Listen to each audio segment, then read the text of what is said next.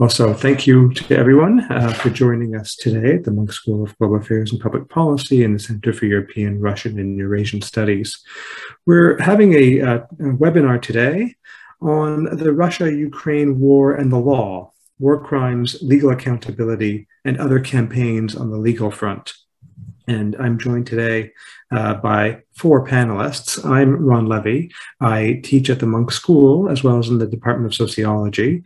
I'm also the Associate Director for Academics at the Munk School, and my own work has been on questions of how we respond through law, often to issues of atrocity. So I'm really happy today to be able to bring these questions to light and also introduce four superb panelists, some of whom are friends, and so I'm happy to also be able to do that and bring everyone together today.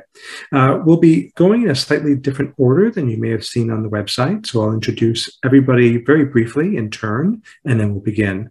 Everyone will have about 5, 6, 7 minutes, depending how long they want to go for. And then we'll do a kind of tour de table, and we'll also have questions and Q&A from the audience that I'll be able to moderate. So if you have questions, please put them in the Q&A, and I'll be able to pick them up there and ask them of our panelists. We'll begin in a moment with Alex Whiting. Alex is a visiting professor at Harvard Law School. He's former investigations coordinator at the International Criminal Court, or the ICC, in The Hague.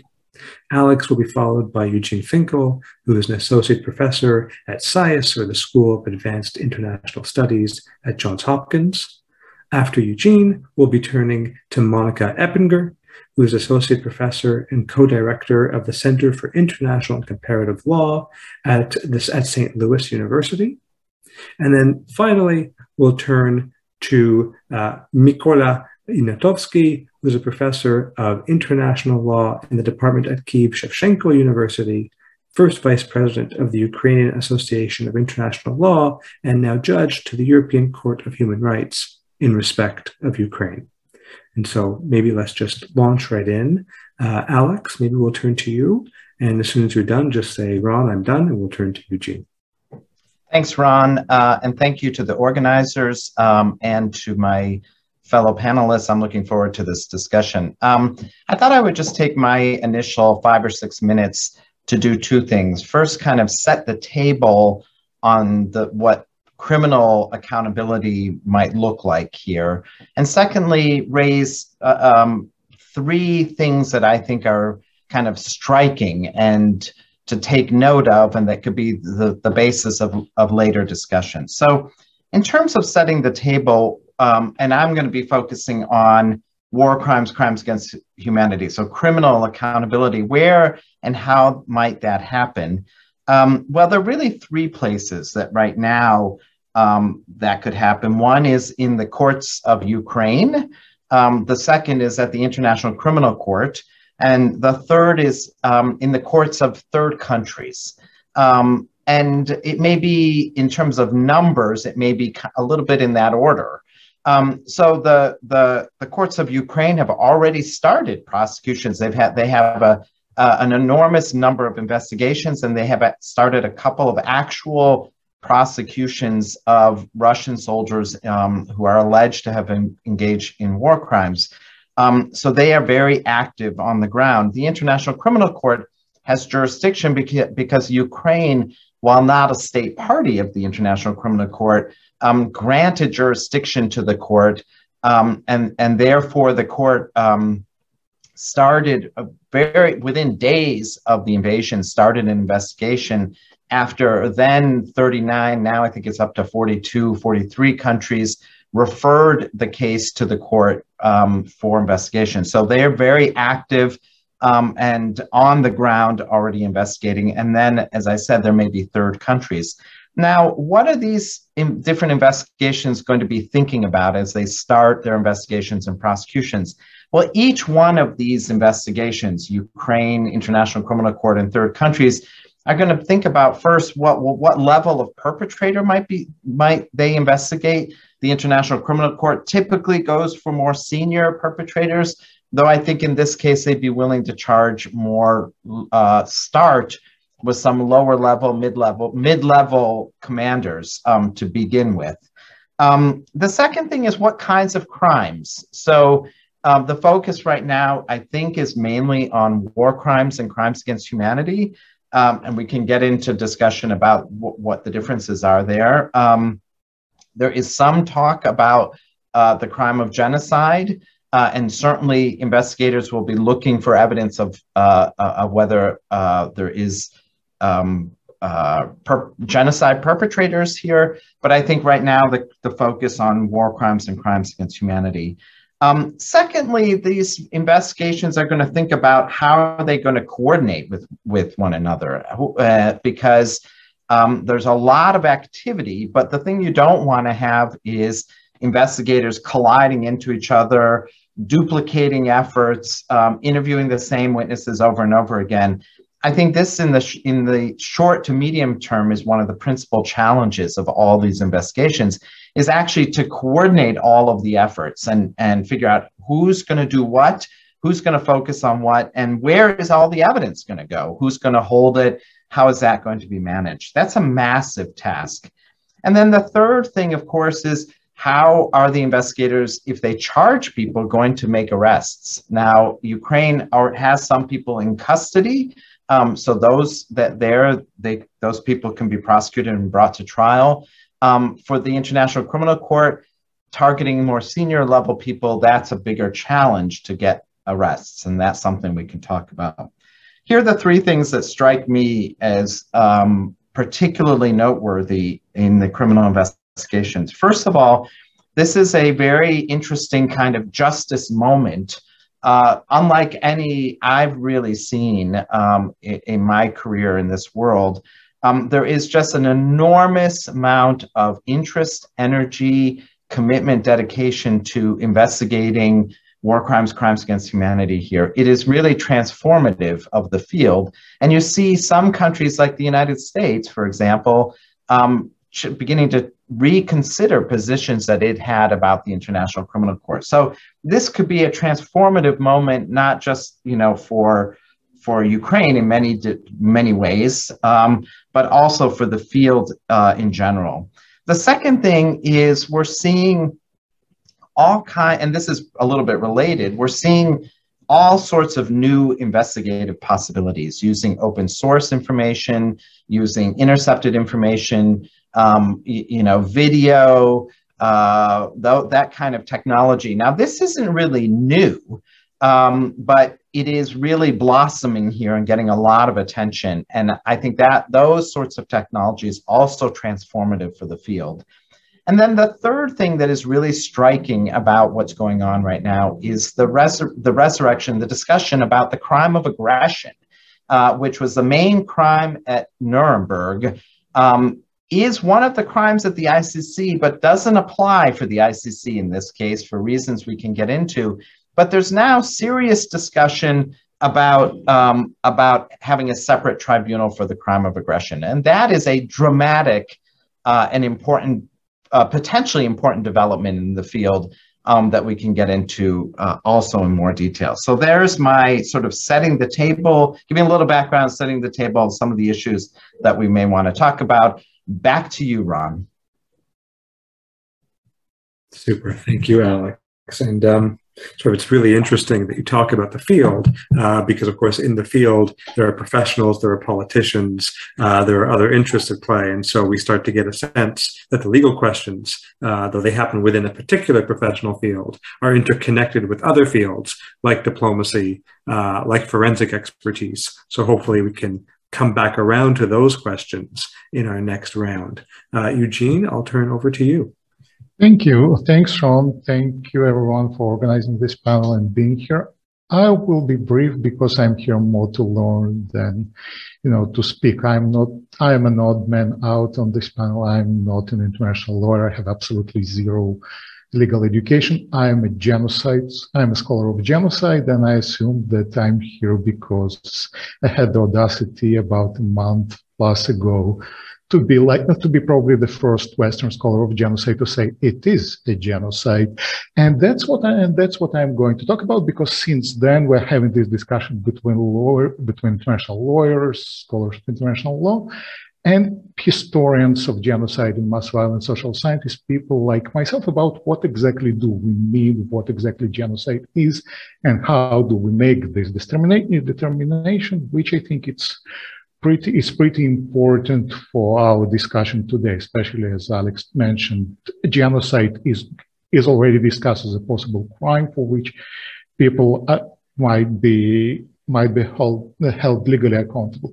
And from what I see, again, from the outside, is different discussions going on in different communities that eventually spill over to the public sphere and to the political sphere about, well, what exactly do we mean by those crimes, what kind of criteria we use, and whether we should allow international law to dominate this discussion. I don't want to use the word colonize, but that's essentially what we are getting to, and who gets the right to call something a genocide, because international lawyers are much more skeptical than historians in calling it a genocide for several reasons. One reason was most clearly identified by Philip Sands in his op-ed for the New York Times, that the bar for calling something a genocide is just impossibly high, so we better not even try. And to me, I understand the logic, but looking at that from my perspective as a genocide scholar, it makes little sense. Now, I understand that the people on this panel are thinking more about how to hold individual perpetrators accountable for this crime rather than labeling an event as such a genocide. But still, I don't think that those kind of considerations should hold us back from talking about genocide. Sands' logic was that we should wait for the courts, and what happens if the courts decide that it is not genocide, then all the Ukrainians and supporters of Ukraine will be disappointed. But my problem with that is that it misses, or it binds our hands when it comes to prevention and intervention. If we need to wait years until courts issue their determination, then no prevention and definitely not intervention are possible. So how long should we wait when we see something that by most scholars of genocide who are not lawyers is considered a genocide? So why should we be bound by the thinking about future trials? And if we should, I'm not saying that we should not take those legal perspectives in consideration into account, then we don't have a mechanism to talk between lawyers and non-lawyers about what is going on. There are separate discussions are going on, and where they intersect either on Twitter or in different interviews where journalists interview a scholar of genocide who say it is a genocide, and an international lawyer who said we need to be more careful just to present an opposing views. And to me, it's not very fruitful, both for intellectual reasons, but also for practical reasons, because after all, we are driven by the same desire to have accountability for what is going on in Ukraine. And second, and it relates to what Alex said earlier about, new forms of evidence and new approaches to evidence closing up. I think that all those processes of accountability that we're discussing, they should not be limited to lawyers or criminal investigators only. They should also include people from other disciplines who can bring different perspectives, like sociologists or political scientists or historians.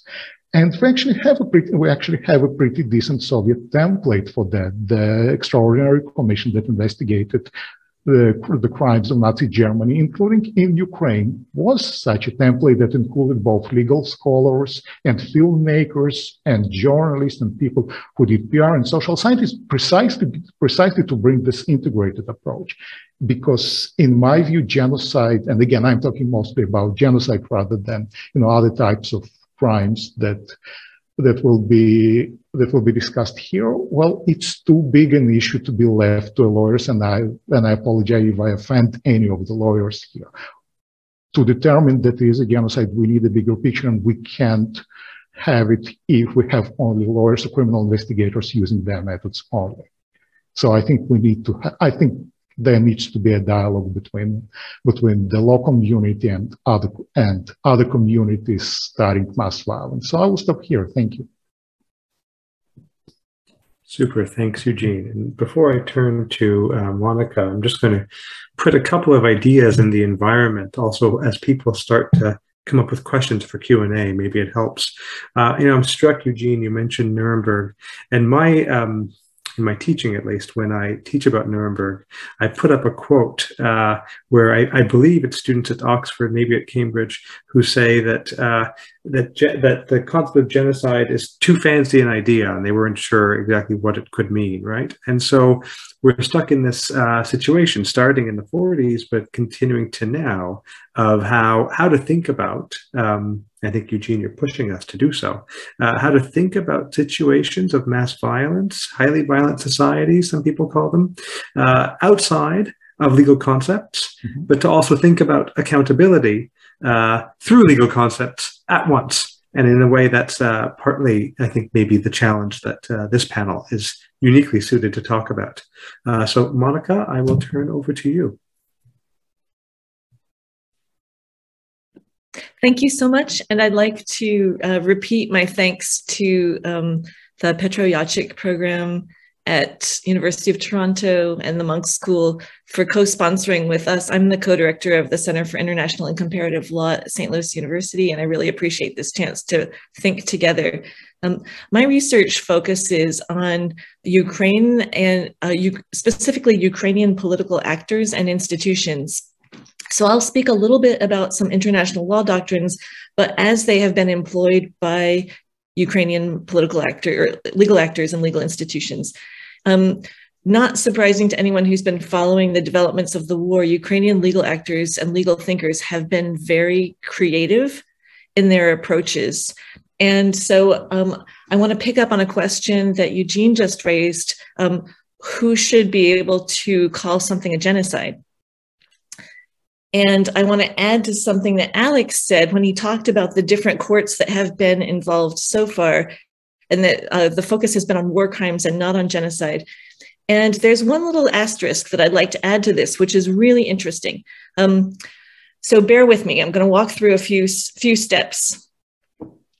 Step one, it's illegal for one state to launch a war of aggression against another state. You have to have a legal justification. The government of Russia claimed that Ukrainians were, or that the government of Ukraine was committing genocide against Russians or Russian speakers or ethnic Russian populations. If you remember, in the run-up to the war in January and previously, actually for several years previously, the government of Russia alleged that Ukraine was committing genocide against Russians in Ukraine, or ethnic Russians, or people of Russian heritage, or people who speak Russian, which is a large percentage, like more than 90% of the population of Ukraine is bilingual. So there's this alleged genocide allegation by Russia against Ukraine. Flash forward, February 24th, the war starts. February 26th, 9:30 p.m., Ukraine brings a case before the International Court of Justice and asks the International Court of Justice under the Convention Against Genocide. So why is the Ukraine going to the International Court of Justice? Let me intercede one more point here. Normally, if a state has launched a war of aggression against another state, you could go to the UN and ask for UN peacekeeping forces or ask the UN Security Council to take action. But Russia is a member of the one of the permanent 5 members of the UN Security Council. It has a veto. And so everyone knows that if you could bring such a move before the Security Council for political purposes, for visibility purposes, but you know in advance Russia is going to veto. So it's as if you're in a dead end with the UN taking any action. Ukraine launches a case before the International Court of Justice and says, under the Convention Against Genocide, international treaty law, if there's a dispute between different states about the interpretation of the treaty, you can appeal to the International Court of Justice answering Eugene's question in legal terms, who gets to answer the question about what a genocide is? One answer is the International Court of Justice does, according to the Convention Against Genocide. So it's almost as if Ukraine was bringing a genocide case against itself. Very, very clever. Ukraine goes to the International Court of Justice and says, Russia says that we've been committing genocide. That's one of their reasons for going to war against us. We have a dispute about the meaning of genocide. We appeal with jurisdiction to the International Court of Justice, jurisdiction under the Convention Against Genocide, for the International Court of Justice to settle this matter. Was Ukraine, yes or no, committing genocide against Russians or Russian speakers or ethnic Russians in Ukraine? And as a provisional measure, we ask that until the court has reached its decision, again, getting to Eugene's point about how these court procedures can take years, until the court comes to a final decision on this matter, we ask as a provisional measure that the court demand that Russia cease all aggression in Ukraine. Ukraine launched this, it filed its brief 2 days after the war started. So again, very quick and very clever. Because under the UN Charter, I think it's Article 94, every member of the United Nations is obliged to fulfill or is compelled to comply with any decision of the International Court of Justice. So if the International Court of Justice comes out in Ukraine's favor, then you've gotten around this block in the Security Council that normally mutes the UN and makes the UN toothless because of the Russian veto. And so there were hearings on these provisional measures in the middle of or early March. Ukraine argued its case. Russia didn't show up. Russia sent a letter saying that it didn't think that the court even had jurisdiction to hear the case. The court issued its opinion at the end of March, 13-2 in favor of Ukraine. And so right now, under the provisional decision of the International Court of Justice, Russia is obliged to cease all aggression in Ukraine. Of course, it hasn't. And the question now, as Alex said, this is a really interesting justice moment in our field. The question now is, will the UN issue peacekeeping forces or some other interdiction in the war in Ukraine? Will it get involved in the war in Ukraine in a way that a NATO country couldn't without starting World War III on behalf of Ukraine to enforce the decision of the ICJ? That's an open question, but super interesting moves going on by the Ukrainian side, using almost begging the question, asking, okay, you've accused us of genocide. I'm going to accuse myself and go to court. And that will drag in all of these other institutions that otherwise Russia could block from getting involved.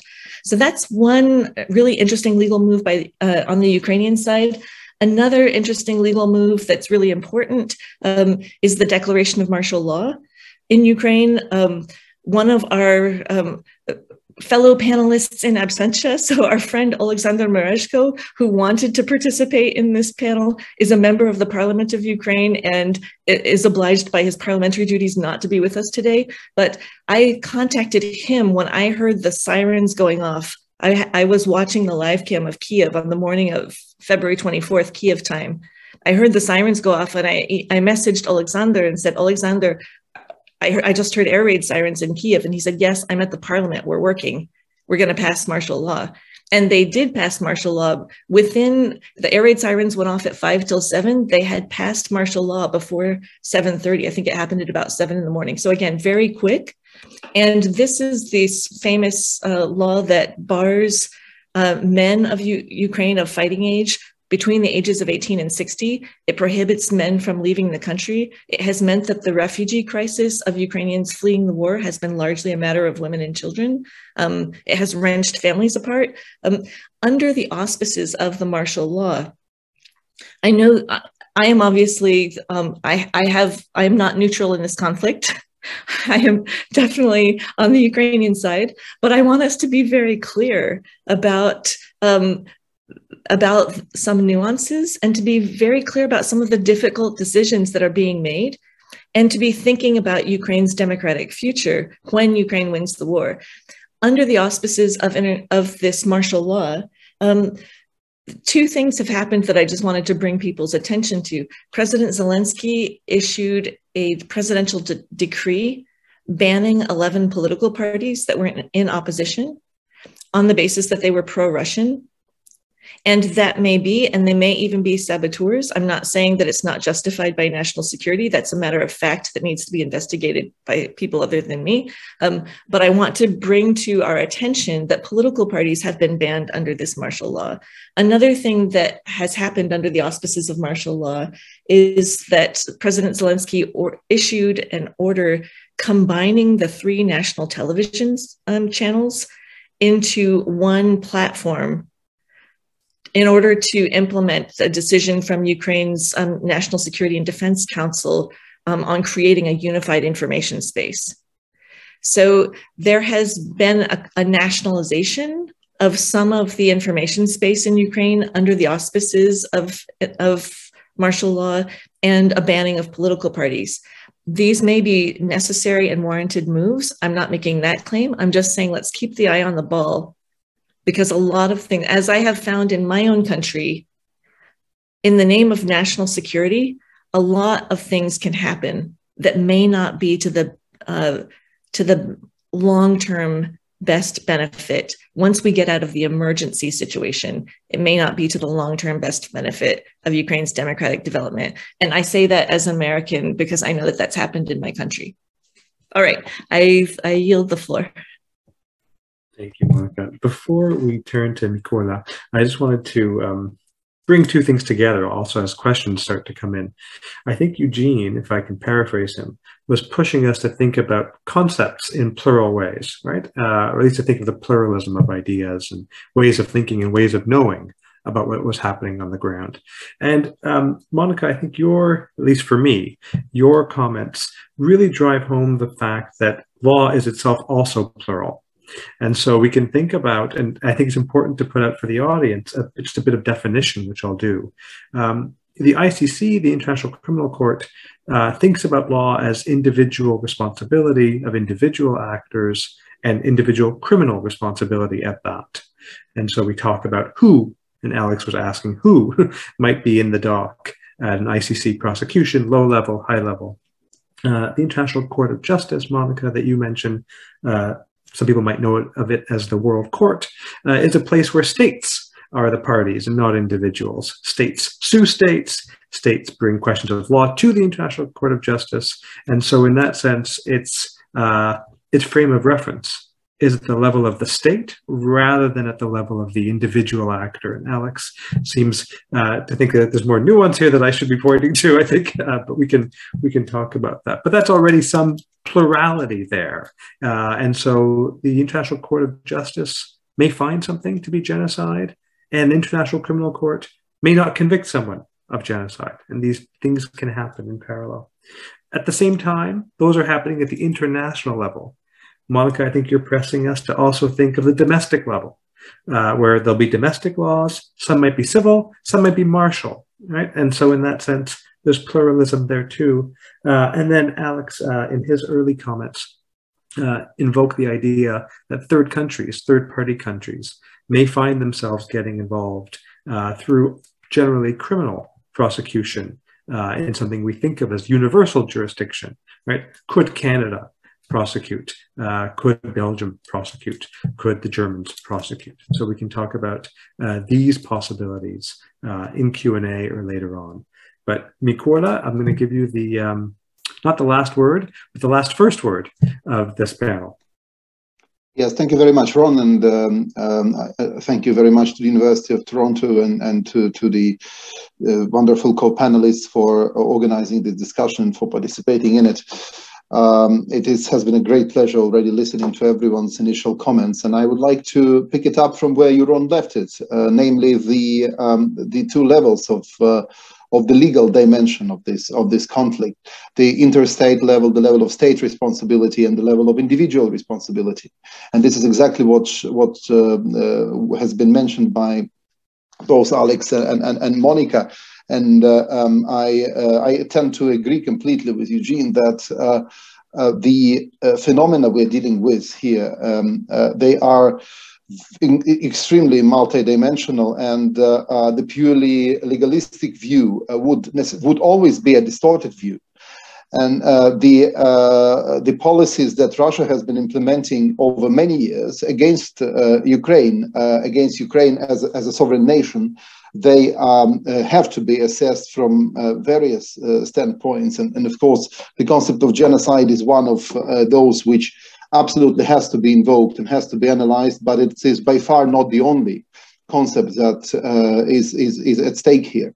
So there's plenty of things to discuss. But let me say that essentially international law is perhaps undergoing through a very interesting moment, because everything that it has elaborated over many centuries of its development, and particularly the institutions and mechanisms that were created after the end of the Second World War, are now being tested rather severely by the war of aggression in Europe, which is indeed in the European continent unprecedented since the Second World War. So essentially, after Hitler, not a single state leader in Europe carried out a policy on a war of aggression, basically aimed at destroying another sovereign state, at capturing its territories, at denying the people of their right to self-determination, of denying the neighboring country of its rights as a sovereign state.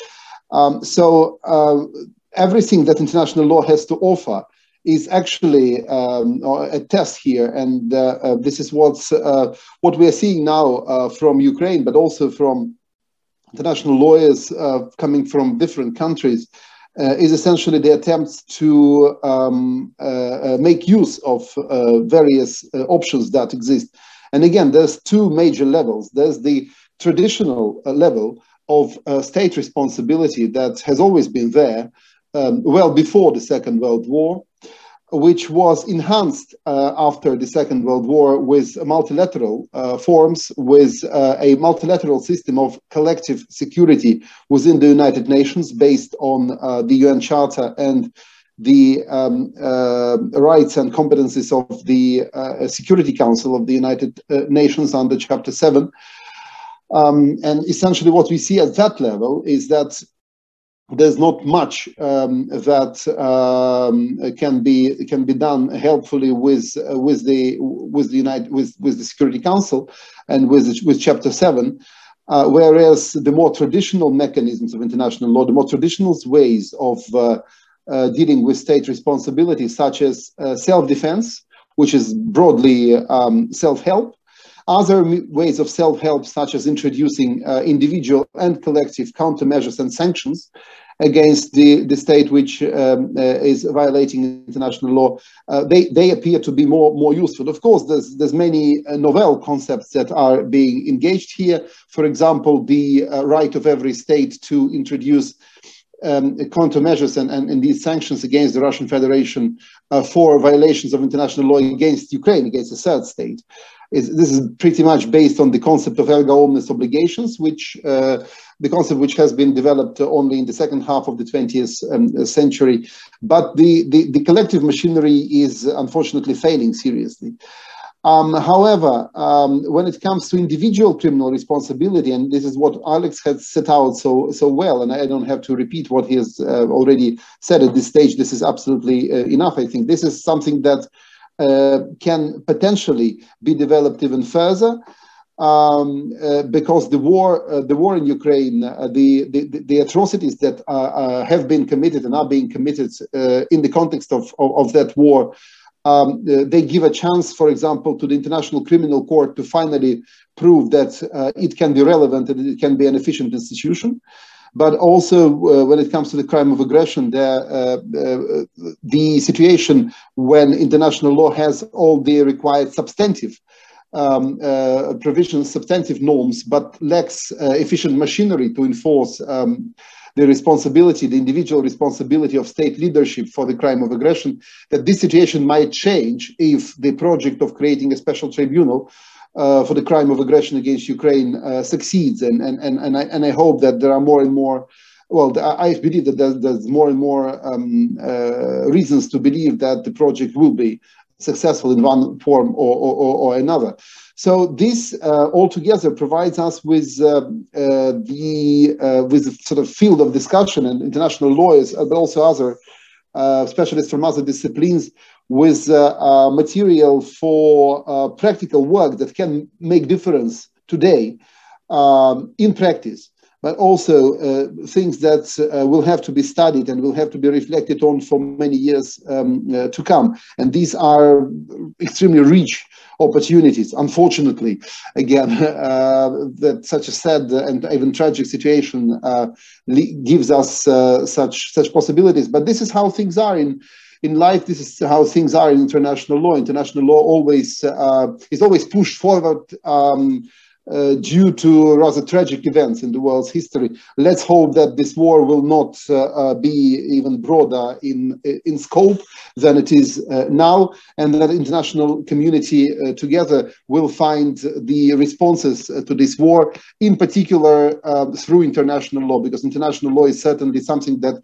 provides a solid basis for good solutions.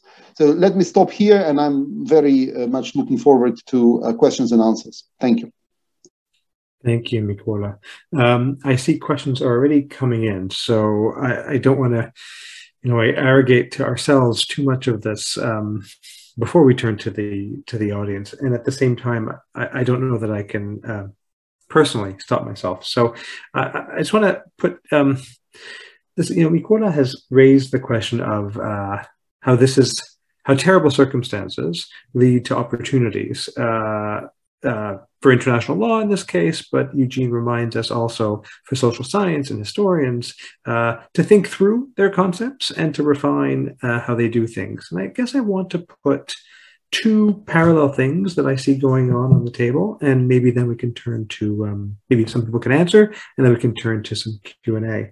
The first, in a way for Eugene, but for everybody, is Eugene, you said something in your comments that was that international lawyers, in the current moment at least, appear more hesitant to refer to this as a genocide than do historians of genocide or social scientists of genocide. And maybe I'm wrong, but that strikes me as a role reversal, right? So that in the early years of genocide studies, let's say, the kind of barometer of genocide was influenced by the Shoah, and then and the question about exceptionalism would arise. And comparative genocide studies then emerges as a field, and it becomes then a way to think through things. Law, in having a definition of genocide, at some level, one can say, was always willing to entertain the idea that there would be different scales and types of genocide. So I guess I'd like to think through, Eugene, on one end, the kind of opportunity and importance for social science and history to think through the concepts and make them their own concepts instead of being tied to the legal, instead of having a concept that's tied to law so much that they can't define it by themselves, right? So gaining some autonomy and purchase on the concept.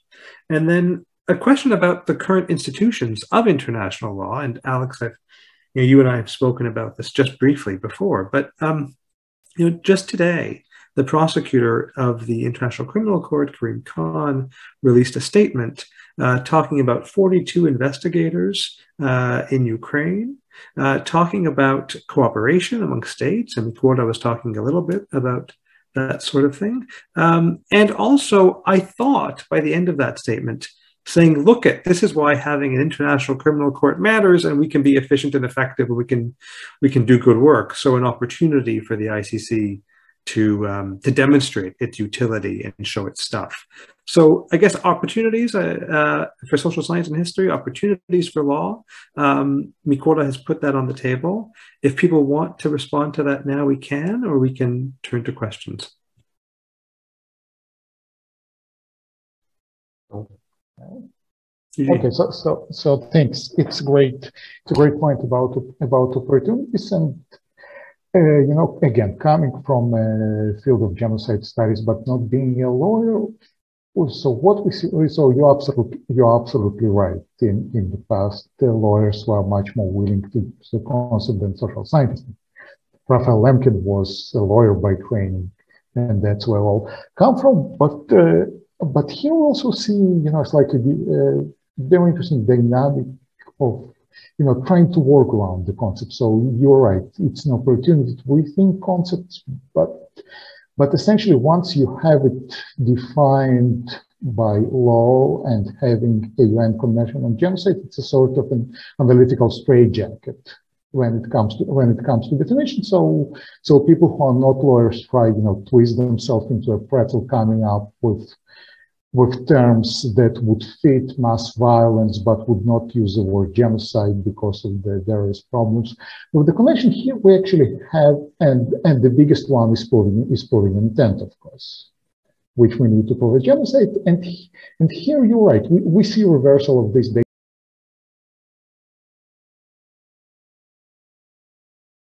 For example, prosecutors think about a standard of proof beyond reasonable doubt. Do other disciplines use a different standard? Prosecutors thinking very much in individual responsibility terms. So Eugene made a reference to, you know, rhetoric coming out of Russia. Well, whose rhetoric is that? And when we talk about genocide, are we say, you know, Russia's committing a genocide, or are we thinking of particular people committing a genocide? So, and is the concept of genocide, is it defined the same way? Do you think about it in the same terms as lawyers do, or do you think about it in different terms? The second point about that Mykola raised, and Ron, you picked up on, about, you know, sort of the opportunities here. You know, I really think this, you might say, just to sort of put this in a broad perspective, that, you know, there have been certain like transformative moments in the field of international criminal law. The first one obviously was Nuremberg, which gave birth to the you know, creation of international criminal law, not of its enforcement through a tribunal. The second would be certainly the creation of the Yugoslavia Tribunal in 1993. You know, after a 50-year hiatus, a modern tribunal, which led to, you know, a whole series of tribunals for Rwanda, Sierra Leone, and so forth, and then the International Criminal Court. This could be the third kind of transformative moment. We don't know yet, because in 2 months it could all be done. But you know, and so we won't know until historians later decide. But it really has the potential of being kind of a third transformative moment, of giving this field sort of new energy, like Kareem is talking about, giving the ICC new life. New kind of impetus and focus and energy and commitment by the international community to justice for these crimes. You know, one can only hope that that is what comes out of these tragic events.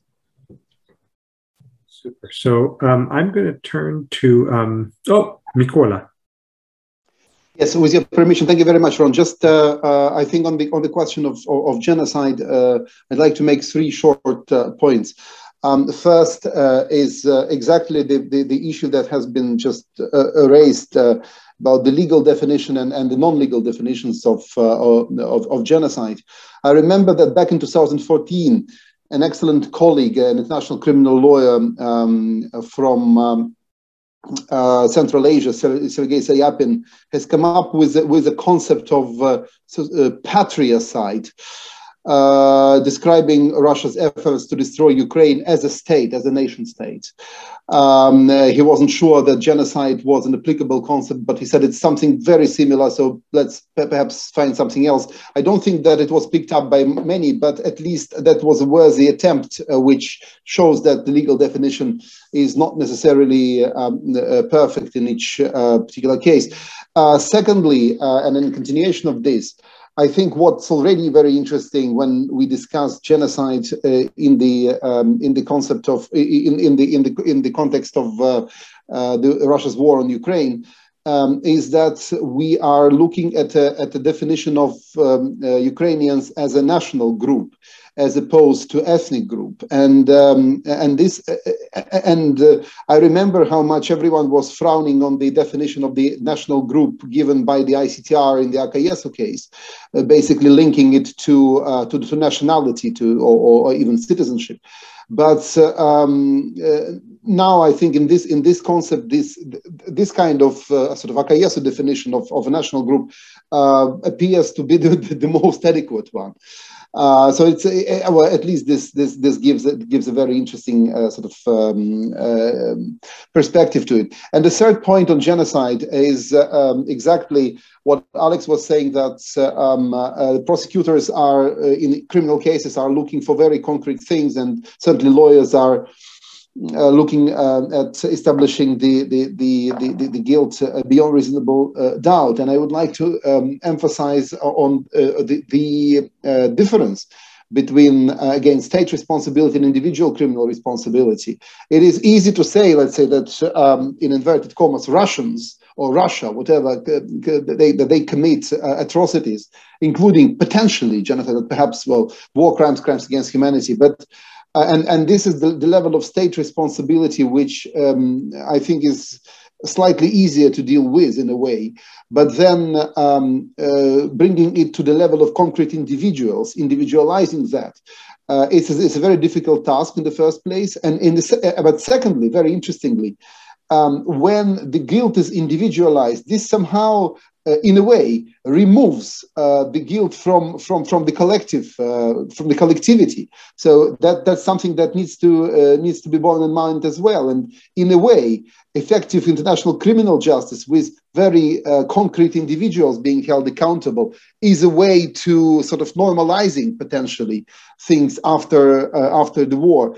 And this is something that the concept of genocide has always been found problematic with, because the accusation has always been that the concept of genocide makes whole nations hostile to each other if one keeps insisting on them destroying us and so on. So these I think are factors that need also to be taken into account. Thank you very much, Ron. Super. I'm going to turn to Monica, but I just want to just inject one thing. And I hesitated to do this earlier because, as Eugene says, we ought not think of all these definitions as law first. But in recognition of some in the audience who may not, and this is coming through a bit in Q&A, know these concepts, let me just do the quick 30-second before I turn to Monica. If you think about, Alex has discussed the crime of aggression. This is the invasion of one sovereign state by another without legal justification. If you think of that in the most generic terms, war crimes are crimes that happen in the conduct of the war, right? So sexual assault by a soldier in war, right? So you have a gamut of things that can occur as war crimes. These are crimes that happen that violate the rules of war. Think of it in those terms. Crimes against humanity would be crimes that occur against a civilian population, which could also be a war crime. But if it's widespread and systematic, a policy, let's say, of widespread sexual violence can amount to a crime against humanity, as well as being a war crime at the level of the individual soldier. And then genocide, which we've been having this debate or discussion around what its definition might be in the strictest of legal terms. And Eugene put the question of intention in, is the intention to destroy a group, but not all groups, a national, ethnic, racial, or religious group at the international level. There are other definitions elsewhere, but Mikola was talking about a national group. So the intention to destroy a national, ethnic, racial, or religious group, in whole or in part, as such, in its capacity as a group, as opposed to its placed in a territory or something else. And so there's a lot of ambiguity around those statements, but that's the sort of set of concepts. And Monica, I'll turn to you. I just wanted to make sure everybody in the audience could be on the same page of what we were fighting about when we fought about the legal versus political and social definitions. Great. And just on the matter of the social definitions, in addition to working in law and being a legal scholar, I'm also an anthropologist. And I'm so grateful that for Mykola's participation today. I just wanted to add, as we collectively are thinking about terms like genocide in their plural sense going forward, that we really pay attention to Ukrainians' experience, Ukrainians' reporting of their own experience. There may be things that do not meet legal proofs that are deeply meaningful to Ukrainians. So being erased from history books, having language forbidden, having specific, as is happening in the current aggression, having specific local museums targeted for artillery shelling that have to do with local folk artists or that have to do with Ukraine's historic philosophical figures and contributions. Those are the targeting for artillery shelling of empty buildings that are that have significance.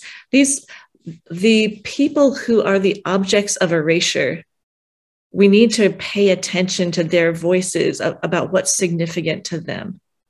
So that's all I wanted to plea for, is listening to Ukrainians about what's going on in Ukraine and what's significant to them.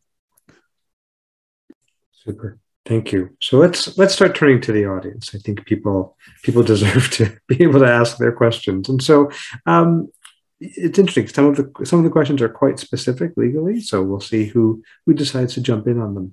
But one question is really about self-defense and whether or not Ukraine has submitted a letter or made a declaration that what it is doing is acting in self-defense against Russian aggression, and whether that would change anything, and or whether the US, other countries might themselves submit letters saying that they're providing assistance to Ukraine as a result of said self-defense. So really turning this to a question about Ukraine's position regarding self-defense and the legal ramifications, whether that's an interesting strategy, what the legal ramifications of such a strategy would be for Ukraine as well as for third parties.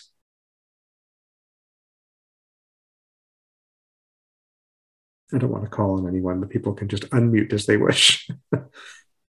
Mykola. Okay. Yes. Sure. Thanks, Ron. Self-defense is certainly one of the key concepts here, and this is actually self-defense is one of the things.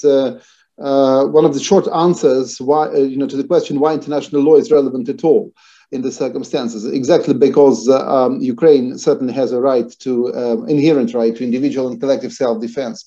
Now, on the formalistic part of the question, Ukraine has certainly explained in a great detail what it has been engaged in or faced with since the 24th of February this year, and actually the large-scale invasion of the Russian Federation was launched whilst the Security Council was in session in New York, and those who watched it might recall how the Ukrainian ambassador was asking the Russian ambassador to dial his foreign minister and to find out what was happening and to explain it to the Security Council straight away. And the answer was, of course, that the Russian ambassador wasn't going to wake up his foreign minister for such a small thing. So all the necessary declarations have been made, and the Security Council resolutions was tabled, and it was vetoed by the Russian Federation. So this is it, end of story for the Security Council, and this is exactly why the extraordinary session of the United Nations General Assembly was called, and it was the UN body that qualified Russia's actions as aggression against Ukraine by 141 vote. So in a nutshell, this is it. I don't think that states providing assistance to Ukraine need to make any declarations to that effect. None of their participation actually qualifies as participation in collective self-defense. Any UN member state, any state in fact, has a perfect right to join Ukraine in defending Ukraine, to in a collective self-defense effort. None has done so, but of course, many states have provided Ukraine with extremely important and valuable assistance. So that would be the answer. Thank you. Thank you, Mykola. The next question that I have on my list actually really responds. I think, Alex, you mentioned the Yugoslavia Tribunal, picks up on that and picks up on the feints and ruses and attempts there were in the ICTY to be able to obtain, get your hands on, quite literally, individuals, whether that was tricks and feints to sell people property that wasn't there, whether they were attempts to kidnap people and take them out, right? And so the question is really, since higher ups, as the participant asks, aren't going to surrender themselves to the ICC, and since they aren't going to themselves leave Russia, what are the other options, right? Is there an opportunity here to, by force, by feint, by ruse, by trickery, or by deceit, get people out in order to be able to prosecute them with your hands on them? Alex. Yeah, so the answer to that question is yes, probably yes, but. So from a legal question, criminal courts usually don't care how the accused arrived in the courtroom. And so if they arrive by a trick or by force or they were kidnapped, that typically courts, unless there's some really gross violation of human rights, the courts will accept that, will take jurisdiction over that person. So that does open up the possibility suggested in the question that somebody could be, forcibly brought to The Hague. As a political matter, I think it's that, at least right now, that scenario is a little hard to imagine. I think countries would be reluctant to go into Russia and couldn't start, seizing people and bringing them. It creates precedents that could be difficult to manage in the future. However, this question sort of raises a larger question, which is, well, there is possibility here for, there are all these investigations, there's all this energy, as you said, there are 42 investigators from the ICC going on the ground. Where does it all lead, and how are we going to get accused into the courtroom? And that is a hard question. That's a hard question. And I think that there are possibilities other than the ones suggested in the question.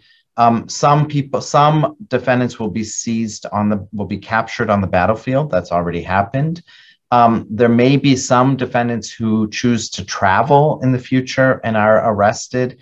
And then I think the most, well, I'm not going to say anything's more realistic than the other, but there is also the possibility that sometime in the future, there is a change in regime which allows for accused persons to be surrendered. I'm not going to say that's likely, but that's another possibility.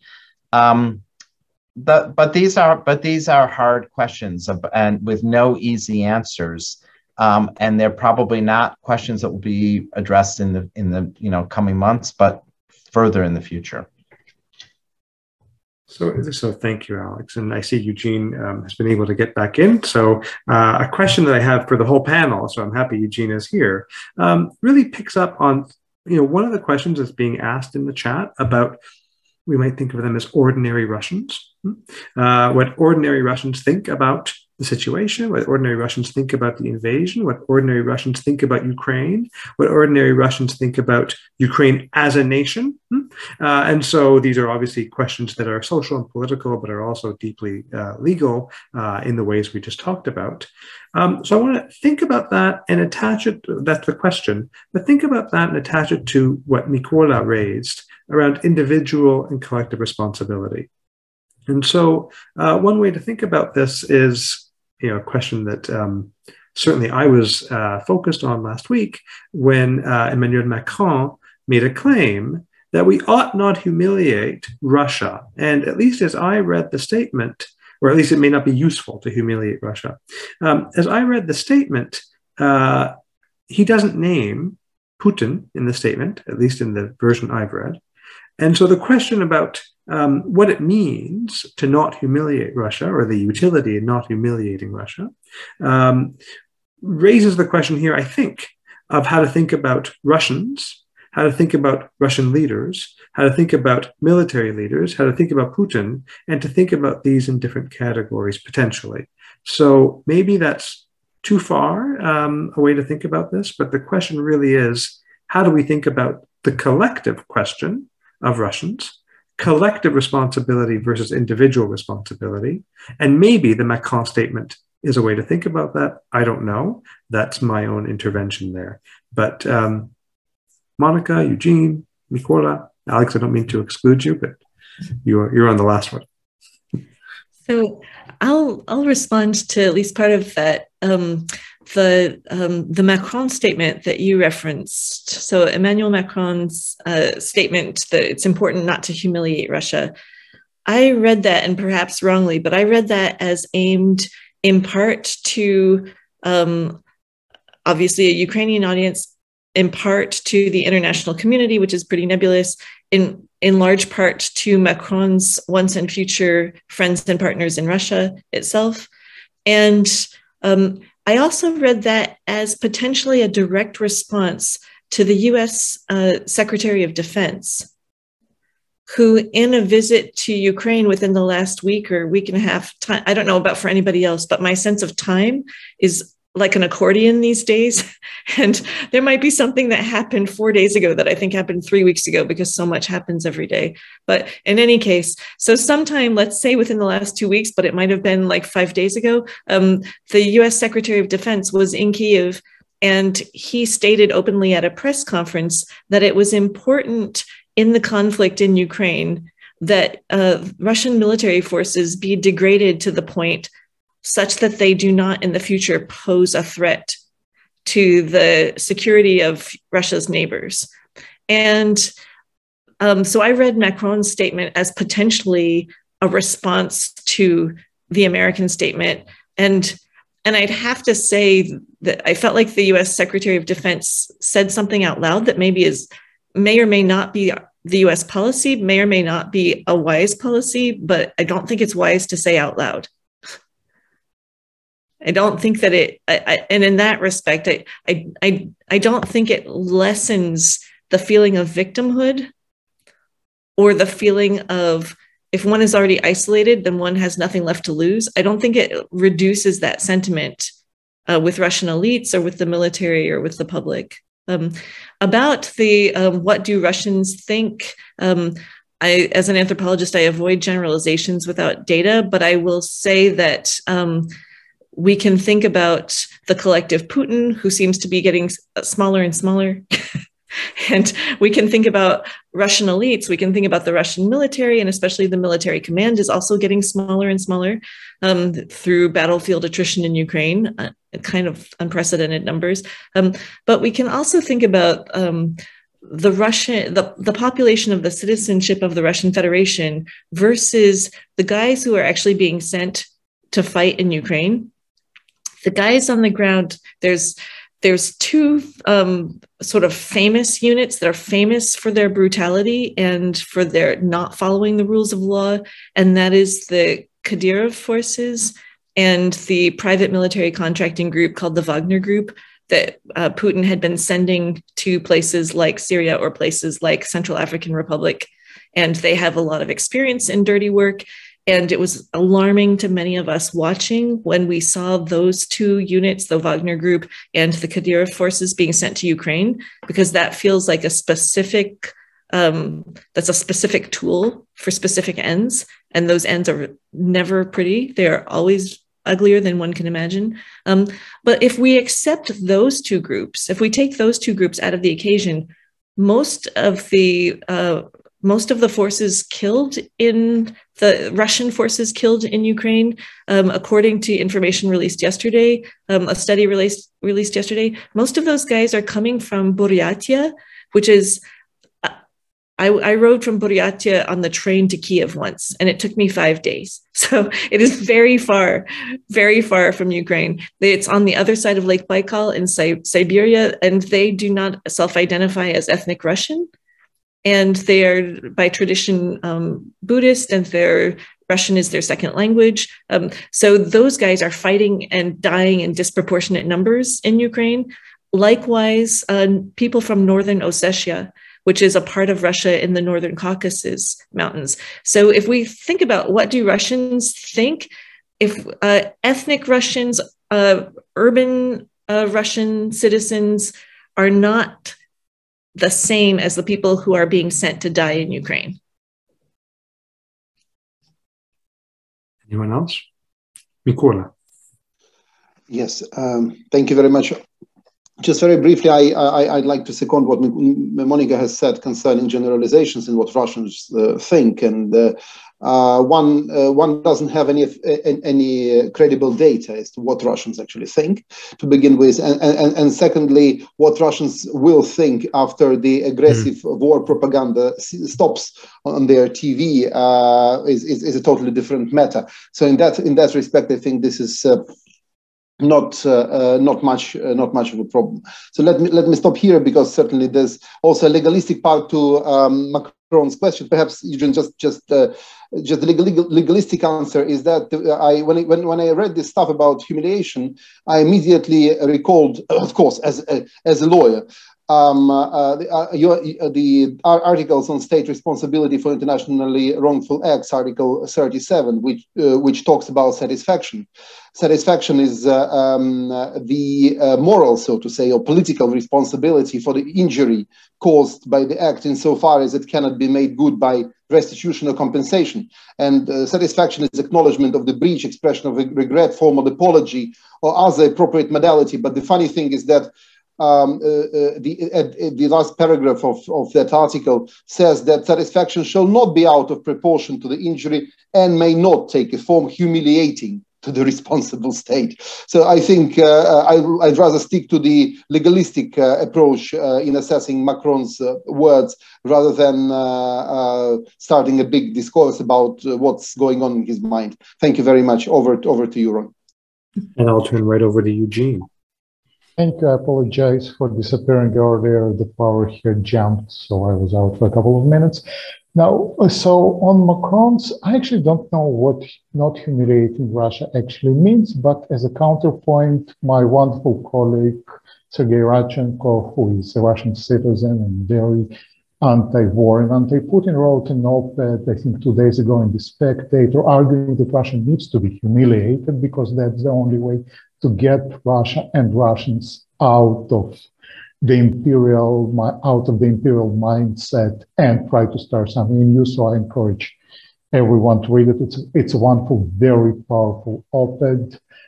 As for Russians think, well, obviously we don't really know, and I fully agree with Monica that we don't have any reliable data on what they think.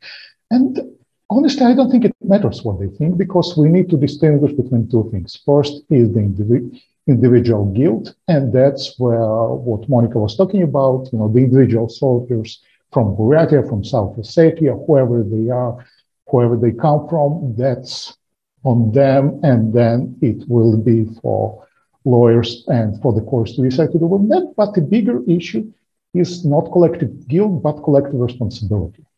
It's the Russian state and agents of Russian state who kill citizens in Ukraine, and everyone who happens to be Russian citizen shares a responsibility, not an individual guilt, but as a responsibility for what their state doing, regardless whether they like it or not.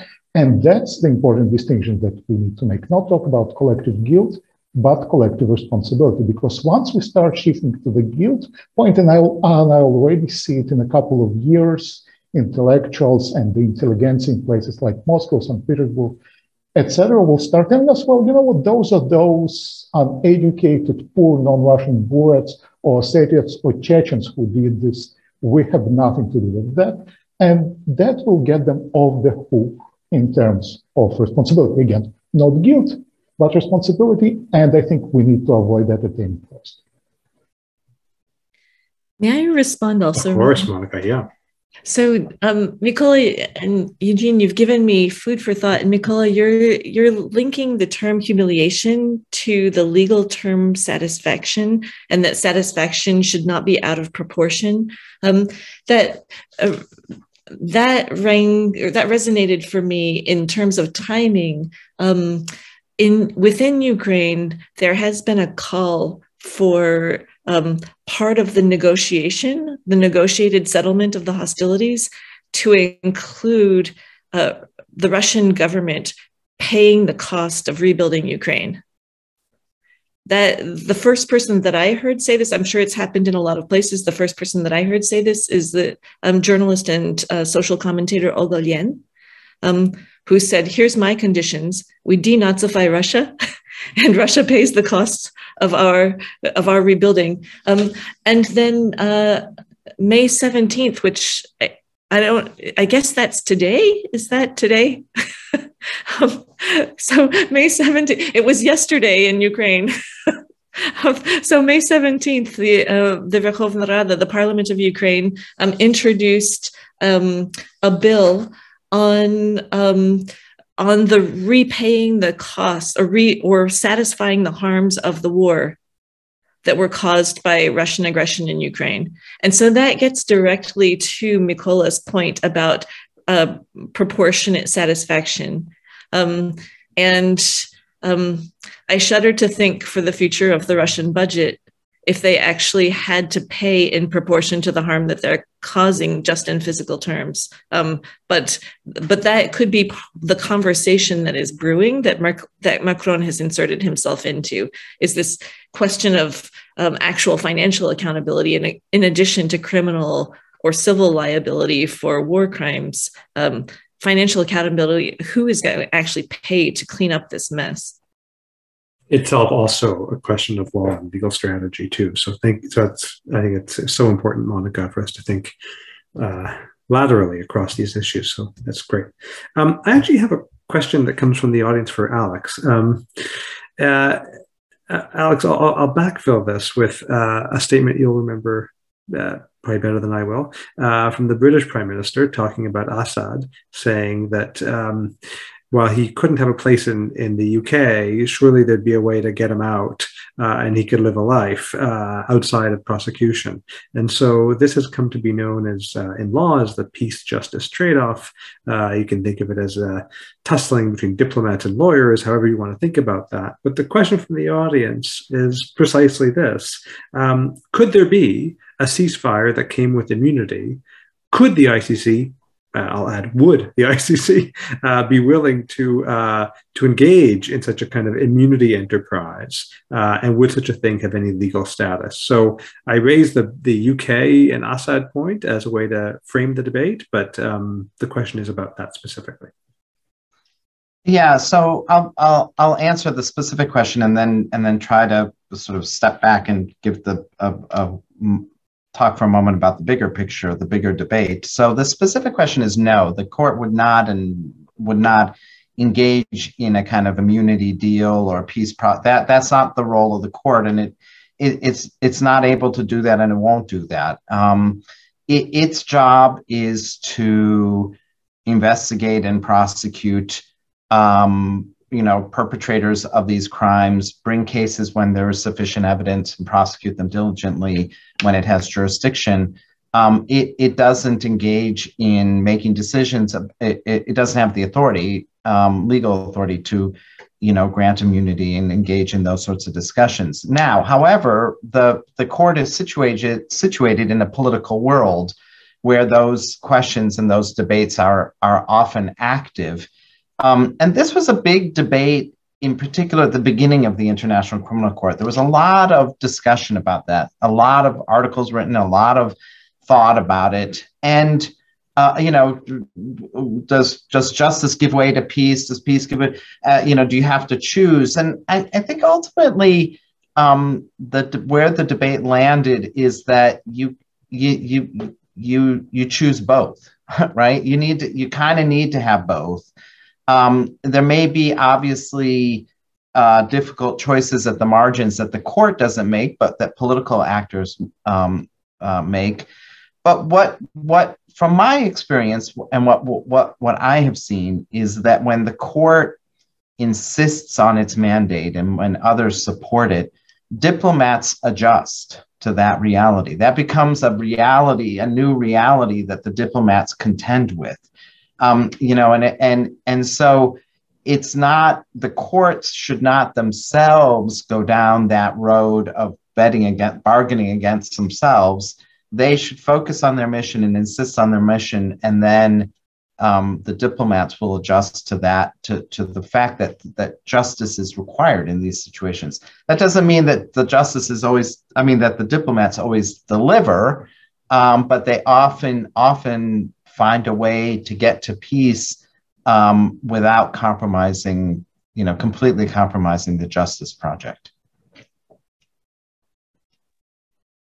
Super. I don't know if others want to add in, but maybe we can go to a different but related question, which has to do with local capacity on the ground in law, right? So I don't remember who it was. It may have been Alex. It may have been Monica, who was discussing current prosecutions that happen in local trials, or prosecutions that can happen or may happen in local settings. And there's a question from the audience about functionality, capacity, technical expertise, and political constraints, perhaps, on such local courts. So to put differently, if you have international courts, maybe one of the reasons has something to do with the challenge of doing such things on the ground. The pendulum also has swung the other way sometimes, to say local justice may be better. And so I'll turn to anyone who wants to answer that. I don't have someone in mind.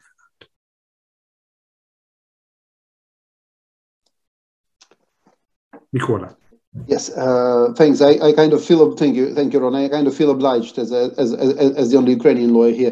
The Ukrainian legal system is a rather typical European legal system. It is open to external scrutiny, including by the European Court of Human Rights. It has received lots of help and advice internationally over recent years. It is obvious that the war has significantly impacted the capacity, and this is only natural. What else could one expect? However, international criminal law and international criminal court is essentially based on the principle of complementarity, and the presumption is that the bulk of the work must be done at the national level, at the domestic level. So it is a question of determining what is the extent of support the Ukrainian domestic system actually requires to do its job. The legislation is there, the institutions are there, the expertise certainly leaves something to be desired. So, of course, especially when it comes to such complicated matters as war crimes, crimes against humanity, and the crime of genocide, and potentially the crime of aggression, these are things where an international support is most welcome in my view. But this will have to be coordinated between Ukraine's authorities and the international community, those who are there willing and able to assist. But there's no other alternative. No matter how active the International Criminal Court is going to be, it is not going to do the actual job, except for a very small percent of cases, which would of course be very important for international criminal justice and for international law and for Ukraine. But that's essentially it. And speaking of external scrutiny, let's not forget that Ukraine has consented to the jurisdiction of the International Criminal Court, it means that it will be the ICC which will have to check how genuine the prosecutions are at the domestic level. So that's in addition to the existing mechanisms of the European Court of Human Rights and so forth. So the national system is there. It has to be assessed, evaluated, and supported. Thank you. Thank you, Mikola. Thank you, everyone. We're nearing the very end. We have about 5 minutes left. We have 4 panelists other than myself. And so what I thought I might do is give everybody a chance to say 30 seconds, a minute of concluding thoughts. Motivating question, if you want one. Mine would be, what a strange world that we talk about law in this context. And this is not I don't, in what world is this the world, right? In what world is the question of an invasion of Ukraine thought about as a question of law and legal strategy at the back end? And maybe that's one way to think about this. Eugene, I know you raised questions about that to begin, and so maybe it's a good way to end it, is to give everyone 30 seconds to a minute to think about that, in the sense, what are we doing here, the four of us, the five of us? And maybe Eugene, I'll start with you. Thanks, Ron. So what kind of world it is? Well, it's our world, of course, and it's a crazy world. And I'm with Monica on, time being a sort of accordion, because what we're witnessing is a history on steroids, essentially, and, things that would take generations now unfolding in front of days. It's obviously, horrible to process for everyone. I mean, I was born in Ukraine. I grew up in Lviv, so for me, it's also very, very personal. But it is also, I think, an opportunity to build something better with, within legal frameworks, within other frameworks, and that's probably the only hope that we have. That after Ukraine wins this war, we will build something better. I guess I'll call people out. I apologize. I should have made that clear. Thank you, Eugene. Alex, then Monica, then Nicola. So I think, if you work in the field of international law, you constantly confront the question of, well, is it really law, and what does it do, and so forth. And I think what we've seen in the last months is the importance and, in some cases, the power of international law. And, international law has sort of been the underpinning, the architecture, the structure that has supported the Ukrainians in their acts, their fighting in self-defense. Obviously, they have an existential interest there, but it's given legal support for that, and legal support for the worldwide reaction, which has been extraordinary in terms of sanctions, in terms of support. That's all, justified and constructed on a edifice, on an architecture of law. And that's what gives it its authority, its justification, and its its sort of power. So this has been for me, I think an important moment for international law. Monica. I'd follow that by saying the war that started in 2014, the invasion of 2022, is the full-scale expansion of the war that started in 2014 with the annexation of Crimea and the beginning of the war in southeastern Ukraine. That war was crafted by a person who has a law degree. Vladimir Putin is legally trained. And you could see the rhetoric before the preponing the referendum in Crimea. He was preponing legal arguments, the right of a people to self-determination, to try to counter a charge of annexation or territorial, a violation of territorial integrity. Likewise, with the rhetoric about genocide against the Ukrainian government in the months leading up to the invasion of February 2022, these are legal training is informing the rhetoric and sometimes the practice of this war. And now on the Ukrainian side, we have Zelensky, who is also legally trained. And in both his presidency and also previously in his work as a businessman, producer, and comedian, you can see his legal mind working. So law has a place in the leadership levels. It also informs on the level of the public, it informs our perceptions and our experiences of what peace means and what justice means, and what a justice motive might be driving at. And what kind of world are we living in? Since Ukraine has become the lightning rod for this crime of aggression, we are living in a world filled with innovative, creative people who are really thinking smart and nimbling on their feet.